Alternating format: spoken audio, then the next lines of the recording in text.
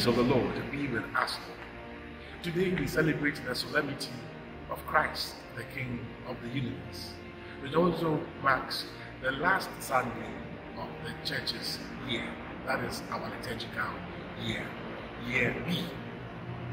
What can we learn from this solemnity? This solemnity was originally instituted by Pope Pius XI in 1925, at a point in time when the world was growing in secularism and atheism after the First World War, when the so-called empires of Europe were pulled down. Pope Pius XI instituted the celebration to propagate and to perpetuate the fact that there was no power, there was no empire, there was no one greater than our God. And indeed, Christ is the King of the universe. Indeed, the saying goes that empty barrels make the most noise. Empty barrels make the most noise. We in our world make so much noise with our position, with our power, with the achievements we have made, and with all the things that we come into contact with. Jesus, who is King of the universe, comes in silence, comes with peace, comes in His majesty, not to intimidate us, but to give us hope, to give us salvation, to give us eternal life. That is why this celebration is of great relevance to us as Christians, when we continue to renew our love, to renew our commitment, to renew our allegiance to the King of the universe, and to make a bold step in our world today that others may worship all sorts of ideologies, all sorts of things, but for us, we have put our trust in God, who is, as the second reading of today says, the Alpha and the Omega. Christ is indeed for us in our world today a beacon of hope, as He has always been, as Hebrews chapter 13 verse 8 says, Christ, yesterday, today, and forever. He reigns forever. He is King forever. And it is opportune that this celebration, this solemnity, falls on the last Sunday of the church's year.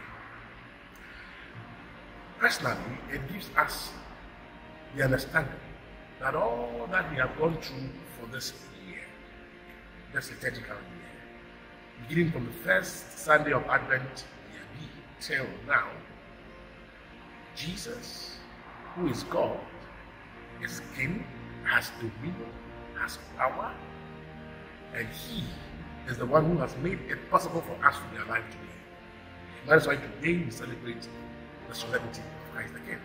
And again, for the year ahead of us, year C, Christ is still King of that year. God is still in control of that year. So God is not only God of the present, but as I said, Hebrews 13:8 makes it simple. Just as Jesus is yesterday, today, and forever, God is also the same. And we thank God for the gift of this great gift to humanity.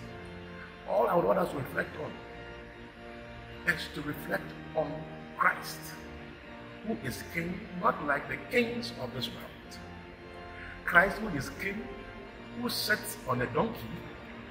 Christ who is King, whose throne is the cross, who on the cross of Calvary ruled the world, giving us hope and giving us life, life to the fullness.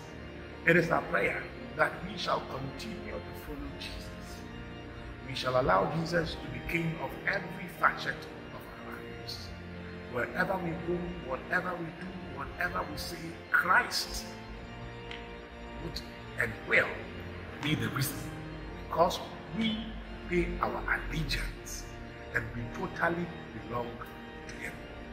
We pray that the solemnity we celebrate today will go a long way as we journey in this world to stand for the truth That is what Christ came to stand for. Pilate could not understand it. Pilate could not appreciate it. The world we have today wants to bring down the truth and to bring relativism, that there is no objective truth. Nothing is real. Nothing is true. But Christ, who is King, tells us he has come for the truth. Let us, as we pay our allegiance to him, be people of the truth. Live for the truth. Live in the truth. And always imbued in our hearts what truthfulness gives to humanity. May God continue to guard our lives. May he continue to be the King of our lives, so that those who see us will see in us Christ, the hope of glory. May God continue to bless us and grant us his peace. Amen. May God bless you, the Father, and the Son, and the Holy Spirit.